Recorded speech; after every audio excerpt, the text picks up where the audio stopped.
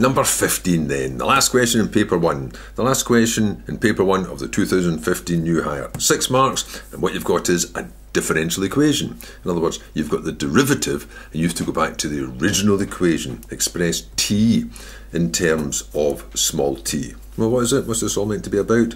The rate of change of temperature, that's the temperature of a mug of coffee, is given by this expression. And t's within this range here. And t's in minutes. So that means this is the temperature of that coffee if you're to watch it for up to 50 minutes, measuring its temperature all the time. This gives you some more information here. K is a constant initially. Now, initially says t equals 0. That means at the start. So here's up here. At t equals 0, the temperature is 100. Which is unlikely, isn't it? When you put it, it doesn't matter. And 10 minutes later, so when t equals 10, the temperature has fallen to, not fallen by, has fallen to 82 degrees. Express t, big T, in terms of wee t. But it is coffee. So the first thing then is, if that's the derivative, you'll have to undo the derivative, you'll have to integrate. And the first mark is just for knowing to integrate.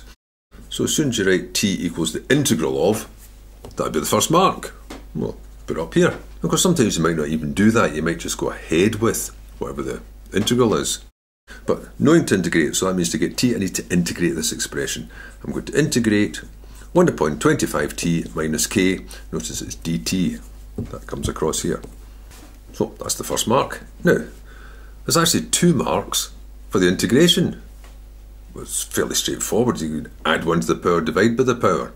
So for this term, it would be its power 1, it goes up to power 2, divide by 2, bumps the denominator of 25 up to double that, so it's up to 50. And the k, the constant term, we go up to a kt term. And the next 2 marks come from giving 1 to that and 1 to that in either order. That seems a bit generous. And there's no mention of having a mark for putting in, of course, plus c, which is crucial to this. Although the next mark is for finding the value of that. But anyway, there's the first 3 marks. Knowing to integrate and carrying out the integration, however they decided to put these parts in. Usually it would be 1 mark for this and 1 for knowing to put in a constant. And now you start to use these to figure out the parts. First thing's this. Using, because there are 2 unknowns. So normally you'd think, oh no, if I've got 2 unknowns, I need 2 separate equations. And of course, these do form 2 separate equations, except with t equals 0, that forms a trivial case because that's going to knock out k. So using the first one. T equals 0 and capital T equals 100 means you can say this. 100 would equal, and of course that will be 0. We'll just put it in anyway. And that will be 0 plus c, so c equals 100. That's worth a mark. That means I can now write this as it's 1/50th of t squared minus kt plus 100. I'm getting closer. I've only got one thing to find. I need some more information, and that was the second piece.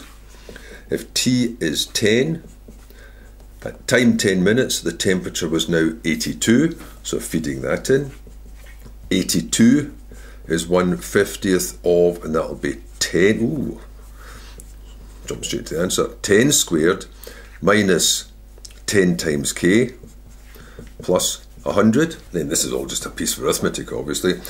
Because here you've got 100 divided by 50 is 2, so you've got 102. Take away the 82 is 20. Bringing that over is 10k. So k equals 2. That was a mark. But then finally, for the 6th mark, it was just a case of put it all back together. We'd already put it back partly here. So finally we can say, where can we put it? T equals 1/50th of t squared minus 2t plus 100, and that was the 6th mark.